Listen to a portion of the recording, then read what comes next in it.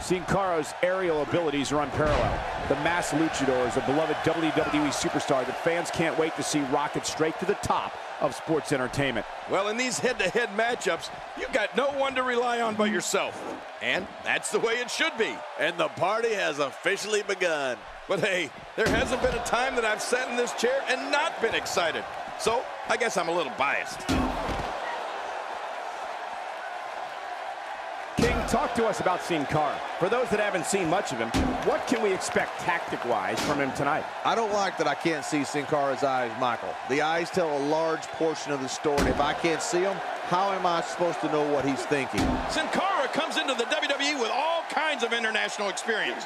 This man has performed all over the world for millions of fans.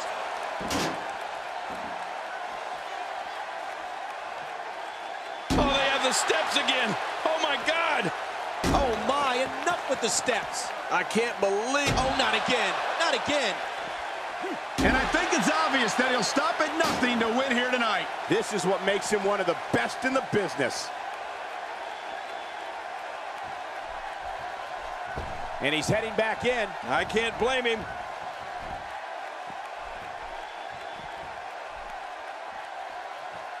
Don't let his bedazzled attire fool you. Goldust has all types of ways to get the upper hand on an opponent. Goldust is as tough as nails and can slug it out with anyone.